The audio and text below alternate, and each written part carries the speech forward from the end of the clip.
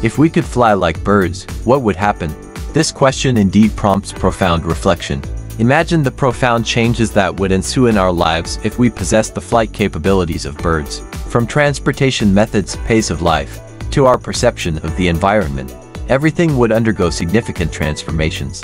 Let us delve into this issue from several perspectives, illustrate with examples, and finally present my subjective viewpoint, hoping to reveal the deeper meanings behind this hypothesis.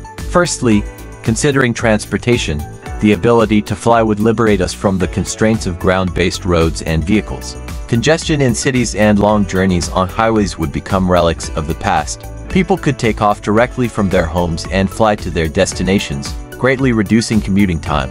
Business trips and international travel would become effortless, narrowing the distances between the world and accelerating the process of globalization. Moreover, tourism would undergo unprecedented changes. People would be able to explore every corner of the earth more deeply, with remote landscapes hidden in deep mountains and deserts no longer beyond reach. However, the rise of aerial transportation would also bring a series of new challenges. How would we regulate the order of flight in the sky? How can we ensure flight safety? How can we prevent collisions in the air?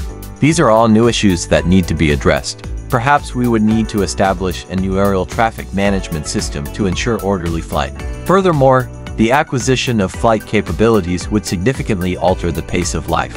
People could visit their far-off friends and family more easily, strengthening their relationships. The boundaries between work and leisure would become blurred, allowing people to start or end their work at any time and any place, enjoying a more flexible lifestyle. Additionally, flight would open up new possibilities for sports. New sports like aerial competitions and aerial dances could emerge, adding more fun to people's leisure time. However, the acceleration of the pace of life would also bring certain pressures. People would need to adapt to this new lifestyle, learning how to maintain balance and safety in the air. At the same time, aerial life would also place higher demands on our physical fitness, requiring us to pay more attention to physical exercise and maintenance. Moreover, from the perspective of environmental perception, the acquisition of flight capabilities would profoundly change our understanding of the Earth. We would be able to overlook this vast land from the air, more intuitively feeling its grandeur and fragility. Once inaccessible natural landscapes and urban scenes would be presented to us, fostering a deeper understanding and awe for this land. This would enhance our environmental awareness, urging us to cherish this homeland even more.